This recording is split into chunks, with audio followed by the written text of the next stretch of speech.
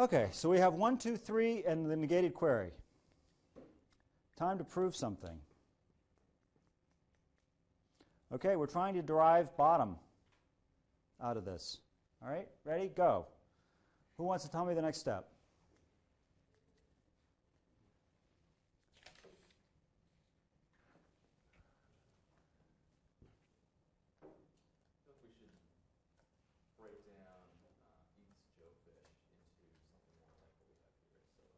Eats Joe fish. Is Joe cat. So do resolve 2 and 3 together? Yes. Okay. So when we're going to take 3 and we're going to take 2, and if we squint, we can resolve. We have to squint our eyes a little bit because here we've got a negated is, and here we've got a positive is. So like matter meeting antimatter, just like we talked about last time with resolution, we should be able to resolve, but they're not exactly the same. We've got an X here, and we've got a Joe there. So this process of squinting to make them look kind of similar has a fancy name called unification. We're going to unify this and that by saying, oh, okay, if we just take this variable x and we write Joe instead, now they're the same. Life is good. This is like the hardest part of implementing the theorem prover, I think, is getting the unification on all the bookkeeping correct.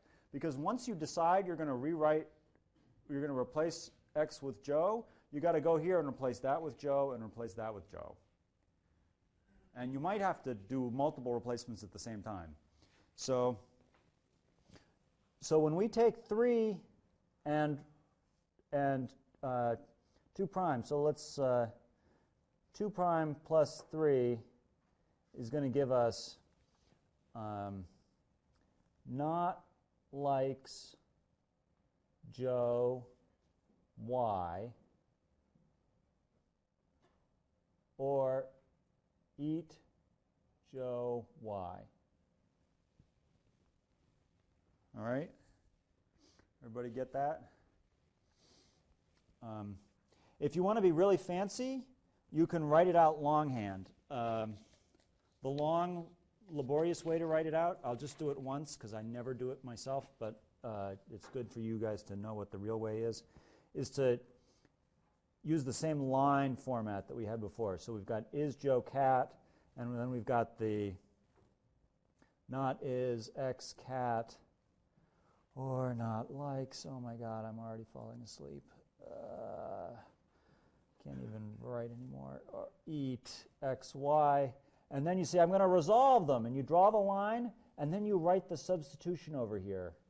And I don't even remember which way you do it. I think it's something like, instead of x, we're going to write Joe. Like that. And then you write the result down here, where you say not likes. And you've got your little substitution over here to remind you what you're supposed to do as you're writing it out. Or eat Joe Y. So if you look in the textbook, they'll have stuff like that.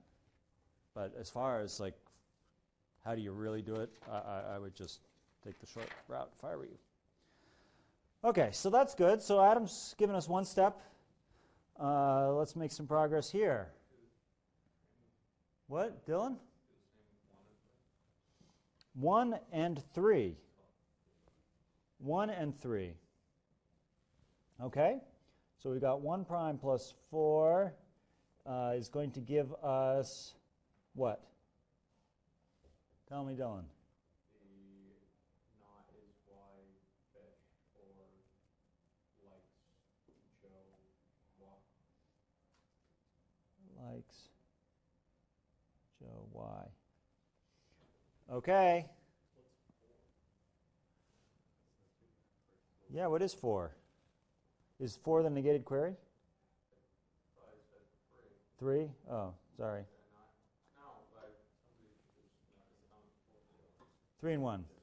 Beautiful. I made a mistake. My fault. Okay. Now when you're like in a situation, on an exam or something, don't freak out. like, okay, we're making progress here. We're deriving some new consequence of things we know. It's all good. We can resolve 2 prime plus 3 and 1 prime plus 3. Oh, yeah, let's give these numbers. Should we call this 4 Yes. and call this 5? So now we're going to say resolving 4 and 5. Resolving on likes. Yeah. So now we have not is y fish or eat Joe y. Do you standardize those variables apart or not? Okay. Somebody's. They would be substituted anyway. Yeah. So what I would recommend is the instant you have your K, when you're parsing stuff in, I would just rename all the variables as you go and just keep a running global counter so that you never end up with 2 sentences in your KB that have the same variable in them. I mean, because it's very confusing. Is that x and this x the same thing? Especially once you wipe out the quantifiers. It's like, I would just make sure that every formula has unique variables. And then you know that if it's the same, it's because it's from the same formula. It makes the same thing. Now, when you have a single formula give rise to 2, well, you won't have this. In the simplifier, you have to deal with the case where you have 1 formula coming in and 2 formulas going out, 2 clauses going out. These are called clauses when they're just these disjuncts. So ideally, we would be writing new variable names for everything all the time. But I don't personally do that myself. If you guys want to do that, that's fine. If it helps you keep everything straight. I always just make the assumption that if they're in 2 different lines, they're different variables. If they're in the same line, it's the same variable. Okay, we're trying to get down to bottom here. Not having much luck. We could contradict it with the negation. The only, resolution is refutation complete for first order logic. So if bottom is derivable, we should be able to get there. Now, we might have screwed up in our knowledge engineering. We can resolve the negated query. Yeah. Oh, right, yeah. All right, let's take 6 and the negated query. We resolve on eats. And y becomes fish. So not is fish, fish.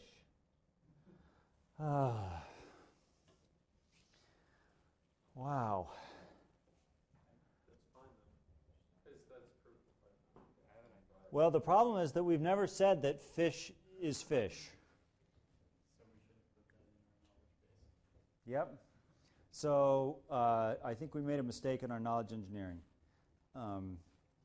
So if we just had assumed, where is the example? Cats eat everything I like. Cats eat fish. Eat fish. If we had just said that, if we just said likes, or if we just made fish a constant. Well, if we hadn't bothered, if we'd made it a constant in this expression here, then we would be home free. But right now we see that we have an extra thing that we need to write down. So if this is 7, we'll just say 8 is fish fish, and then we can take 7 and 8 and get bottom. Whew. That was kind of painful for a 3-line example. But now you've seen one complete example of refutation theorem proving. Now there's still some more things we need to explain. Like I need to tell you how we get rid of existentials. Maybe that's it, actually. Yeah, I need to tell you how we get rid of existentials. And I'll do that in a sec. Any questions about what we've done so far? Lee? Would it be effective to convert each part of each statement to, say, A, and then so instead of A. likes Joe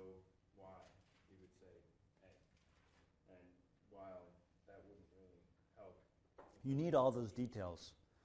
You need to know. You need to know when you're looking for things to unify against. You want to be able to match a variable against a potentially complicated thing. So, for example, one way in which this example is simple is that we don't use functions anywhere. And so if we wanted to resolve this against mother of John, is mother of John, comma, fish? Your mother is a fish. If we wanted to resolve against that, we'd want y to be matching with mother of John, which is a totally legal substitution. So those two expressions unify. So you don't want to be trying to be too clever about making atomic chunks out of things. If I understand your question. I guess I'm just wondering if the way I will come at this is this is a lot for me to do right now, but if we had, what I'm looking for at the end is not something and something. Yep. Where the somethings are the same. And if Yeah. The idea of indexing all the which formulas include a particular predicate positively or negatively is a fine idea if you want to be super fast. But I'll totally tell you, I'll give you an absolute A on the assignment if everything is perfect and very slow. As long as it's not like stupidly slow.